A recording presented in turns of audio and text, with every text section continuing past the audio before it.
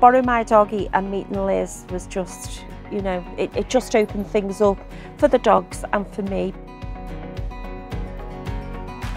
My name's Liz and I borrow Daisy and Rio. My name's Julie. I'm the owner of Daisy and Rio. It's made a huge difference for Daisy and Rio, particularly, you know, we've all had a bad 2 years, but me being able to go to work confident that, you know, Liz will bring the dogs over for like 4 to 6 hours and then I'll just come and pick them up at the end of the day. I'm the auntie who gets all the joy, and that's what I love, the flexibility that when I've got the girls I can really focus on them and we can do things together and whatever. They're like an extended part of our family.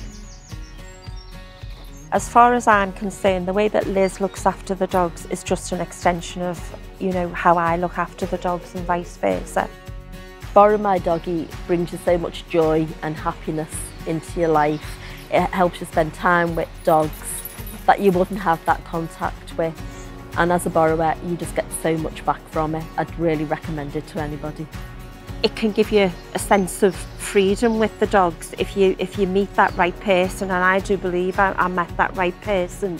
BorrowMyDoggy is such a small amount of money, and you know, nothing is expected from the person that borrows the dog. And you know, I've just been so lucky that I've from day one I've found such a special friend in Liz and her extended family. The dogs just love coming here. You know, as soon as I mention Auntie Liz, their little ears prick up. You know, they're woof, woof, woof because they know they're coming to see Auntie Liz. Everybody asks, family and friends, they all ask me about Daisy and Rio because they're such an important part of my life now. The kind of, I can't imagine life without them.